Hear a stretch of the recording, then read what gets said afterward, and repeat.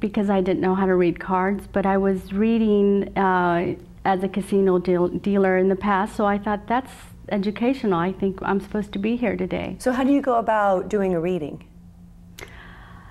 With tarot cards, and they're pictured cards. They have pictures and they have meanings, and I would just read the pictures without words, and I would put the story together. The person I'd be reading for would select these cards. I would not select them. Okay. I'd give their story, and they would relate to that story and put things together. Really? And answers and things would just come. And our energies would come together and things would happen. What are the reactions you get from people who you do readings for? I mean, are they surprised at you that this stuff comes out? Do they say, no, that's not true? For the most part, they do say that it's all true, and I accept what their answers are. However, I just go with it, and I just tell them what I see. And are they surprised, though, yes. what you see? Yes, they are surprised because they don't know me. They don't know. It's the first time that we've met. That's interesting to actually. So how are you doing these readings in knowing these things about them or being accurate? It's the pictures, it's the cards that people select.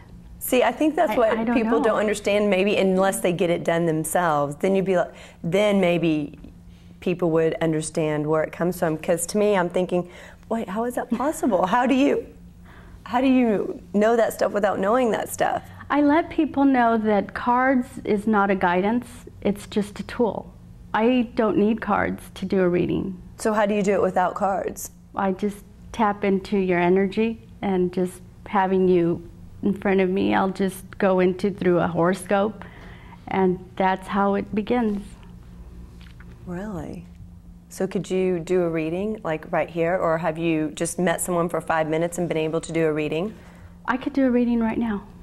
No, that's okay. I don't know if I want on camera what the reading would be. That would be me taking a huge risk, and that would be scary. Well, see, this is how it all develops. I started with people that I knew, first family, then friends, and then it just opened up to other areas. And okay, I don't want to put pressure on you, but if you feel like you want to do a reading, I don't want to stop you from doing a reading right here, because I can face my fears head on, no problem. But I don't want to put the pressure on you and say, hey, do a reading for me right now, because I can imagine that's a lot of pressure. So if you feel like it, feel free. If you don't, that's okay. You're not going to offend me or hurt me in any way. Well, first of all, I need your permission to do so. Okay. And in doing so, you're letting me access to your energy. Okay. And with that, I could begin to receive. And first of all, I do ask God to help me with this, and all the angels and all the master guides, and that's how I'm surrounded with my intuition. Right. I will first begin asking you with your horoscope sign. With your horoscope sign, I will tune into your energy. I'm a Virgo. A Virgo, okay. Being that you're the sign of Virgo, you are a very caring, loving person, loves to help people. You give everybody. You love making people laugh. And people want to be around you because you come in like the sun. It shines. People notice you when you walk in the door, and you're basically center of attention in a lot of areas, personal and business. You will help others more than you will help yourself. You're very sensitive. You have a very strong knowing as well. And you love animals, especially dogs. Are all these things true? Everything but the animal thing. Okay. Well, that's interesting because I'm not a big animal person, but I had a family dog recently that passed away, and I didn't, to me it was I can leave or take him, it doesn't matter. But when he passed away, I was crying for days on end, and so I guess I didn't realize how much that particular dog meant to me. But the reason I say that you're in tune with animals is because you understand animals. Sometimes through the personalities. Animals, they have a personality too, and we could understand people if we can understand animals.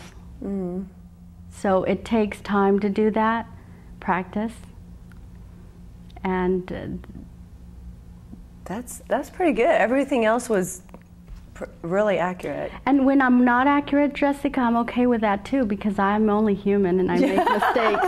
Of course. Of course. No, but that was, I mean, everything you were saying, I was like, oh, okay, yeah. That's really interesting. And you get that all just from energy? Yes, energy. That's impressive. And to access energy, I need permission through the person, the party I'm reading for. So if they say, no, I don't want you to access, do you shut yourself off? Do you? Yes, because I'm not allowed to enter. So yes. How do you shut yourself off? How are you able to do that? I just block.